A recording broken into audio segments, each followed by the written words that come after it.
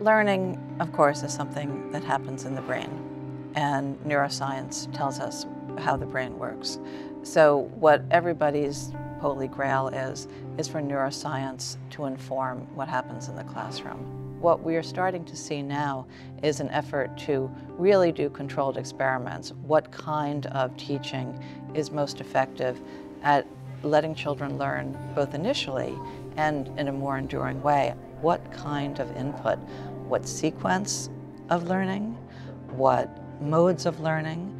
Whether children learn best from hearing, from seeing, from doing, from feeling, from interacting with their peers, from just hearing what a teacher or maybe if a computer tells them. That's what everybody hopes neuroscience will speak to.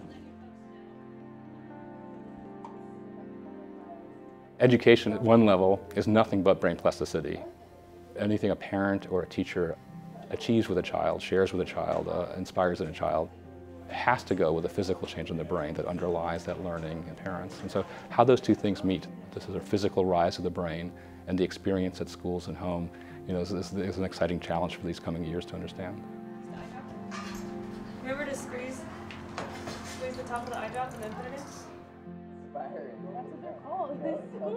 Part of education must be to give every child a better brain, a stronger brain, to actually change their neurology positively so that they can take in more information.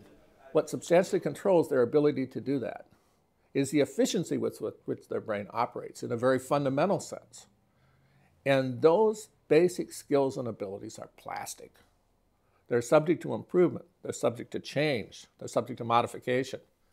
And if we change them in a positive way in a young child, what a gift. What a positive thing that can be for the child in life going forward.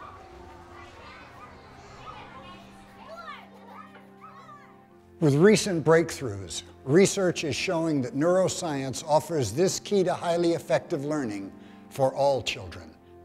Join me at the intersection of science and education as we explore the new science of learning.